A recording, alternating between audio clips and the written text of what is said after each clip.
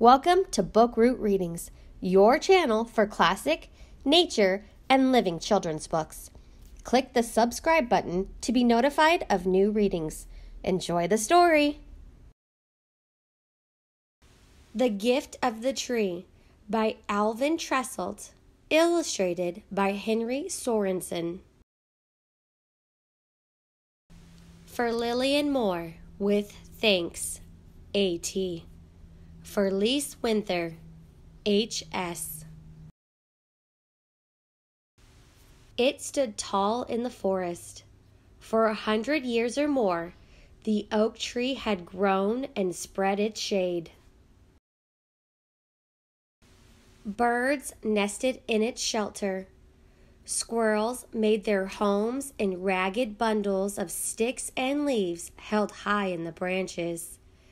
And in the fall, they garnered their winter food from the rich rain of acorns that fell from the tree.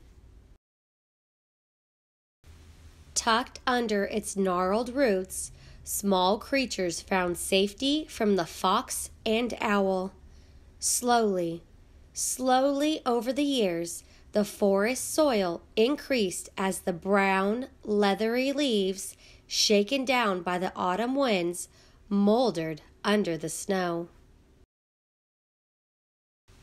But even as the tree grew, life gnawed at its heart.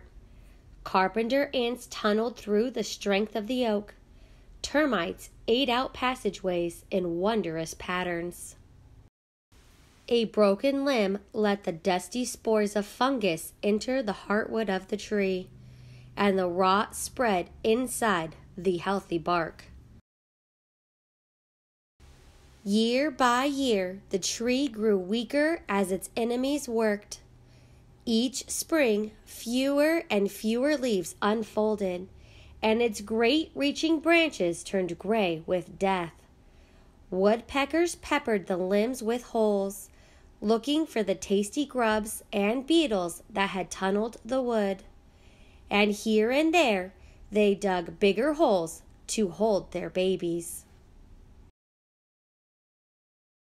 In winter storms, one by one, the great branches broke and crashed to the floor of the forest until there remained only the proud trunk, holding its broken arms up to the sky.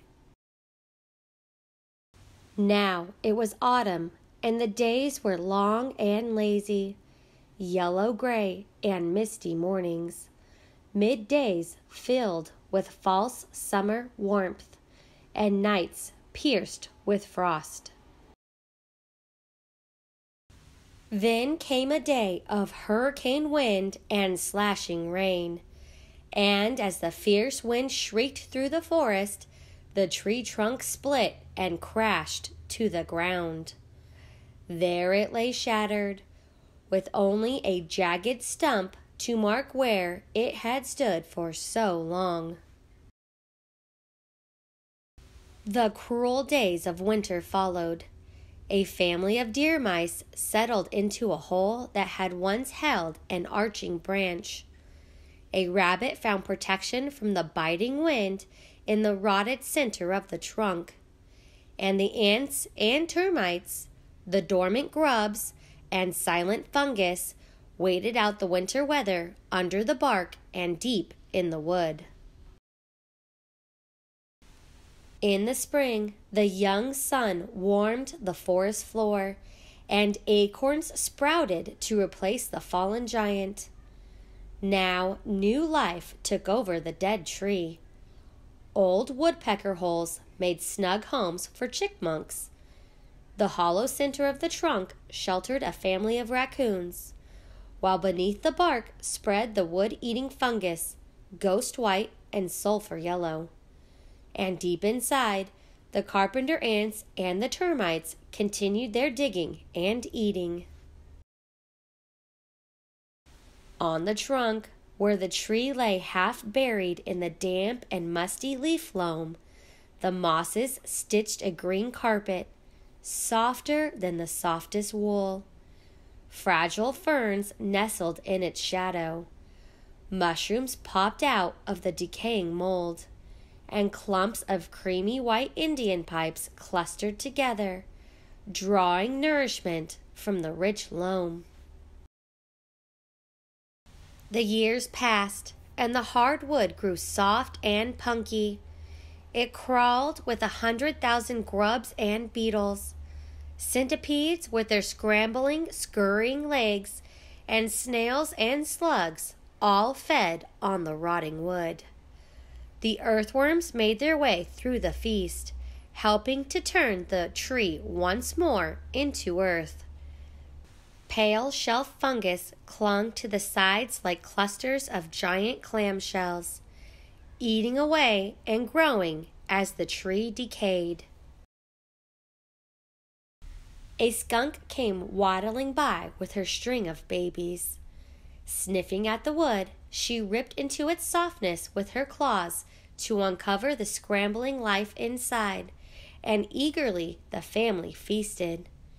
Secretive forest birds scratched and picked for grubs and worms, pulling the tree apart bit by bit, while the melting winter snows and soft spring rains hastened the rotting of the wood.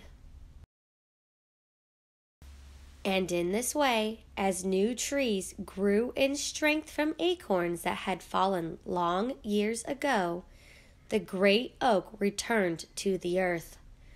On the ground there remained only a brown ghost of richer loam where the proud tree had come to rest.